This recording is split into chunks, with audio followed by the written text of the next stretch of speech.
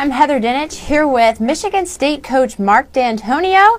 The Spartans fresh off a Rose Bowl win and Big Ten champs. They won every game last year in the conference by at least 10 points, including that championship game against the Buckeyes.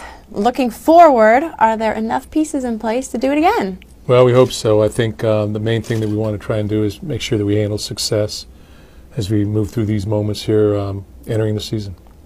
And your quarterback, Connor Cook, he finished the season very strong, MVP of those final two games. What's the next step for him? Well, you know, last year at this time he was a sophomore, redshirt sophomore, trying to become the quarterback. When he finally did that, he sort of took off and got better and better as the season progressed, and very resilient young man. But I think the next step for him is, you know, he's had an opportunity to experience and be a good game manager. That needs to pay dividends, but then also become a leader on this football team. You know, as a junior now, you're an upperclassman, and there's a difference. So he's now got the quarterback position. Now the next step is get the team, and you know, I think that's happening.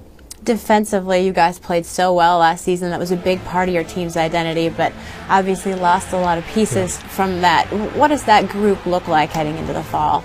Well, I think we still have a lot of players back. We have a lot of experience. You know, we play a lot of players on defense. You know, we'll play 6 defensive backs, and you know, we've played 6 defensive linemen, defensive tackles. So we've got a lot of players back with a lot of game experience that have made big plays for us.